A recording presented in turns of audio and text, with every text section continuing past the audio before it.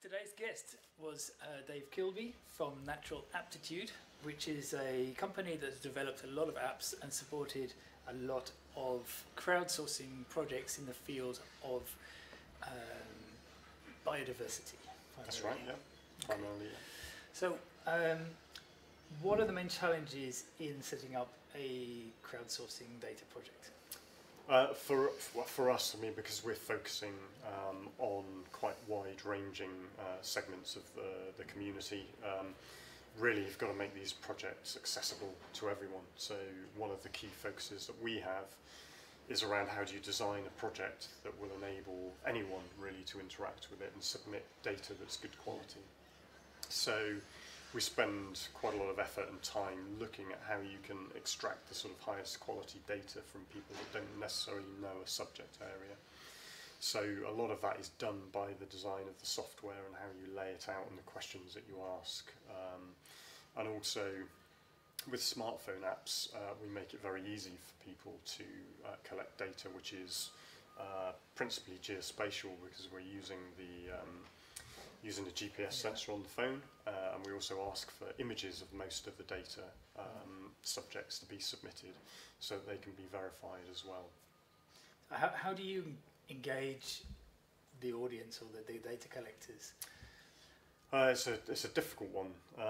We generally sort of try and weave a story around the project.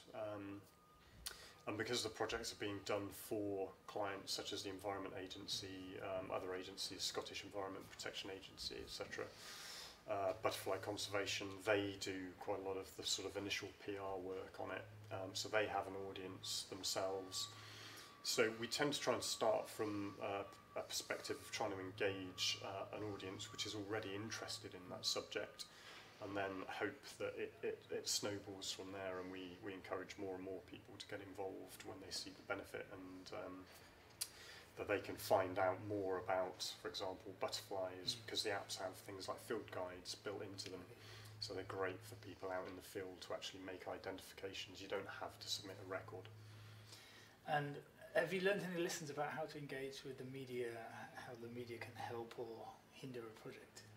I think we've learned quite a lot along the way. There have been some interesting examples where we've had sort of mass media coverage of projects, and the sort of more wide-ranging, larger media coverage. For example, we've had celebrities retweeting things, we've had coverage in the Times, the Guardian, that sort of thing, and been on the One Show.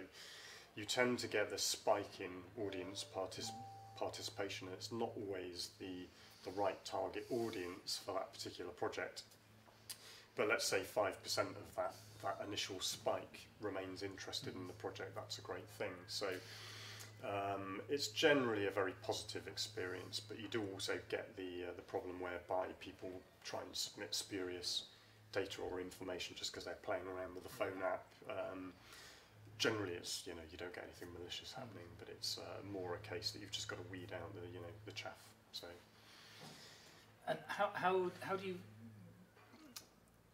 do projects manage to engage the potential users and the audience at the end of the project, or as it's been going on for a long time? How do you maintain that engagement? Maintaining it is critical, and we do that largely by trying to communicate with them with newsletters, Facebook, social media, Twitter, just to let them know the project's still alive and kicking is an important thing. We also have websites that sit alongside the smartphone apps which surface the information that's being collected, so people can always use that as a portal into the data. But it's largely by just sort of graft. You have to keep up the communication channels with people, and we tend to find that direct newsletters every now and again and social media are very good ways of maintaining that connection with people. Yeah, and do projects do that?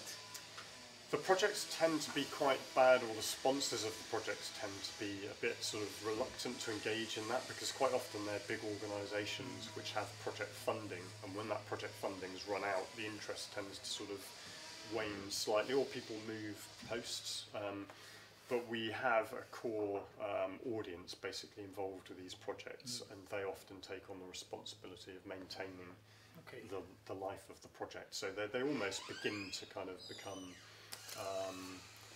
they have a life of their own in essence, and the community then starts to own the project. Yeah.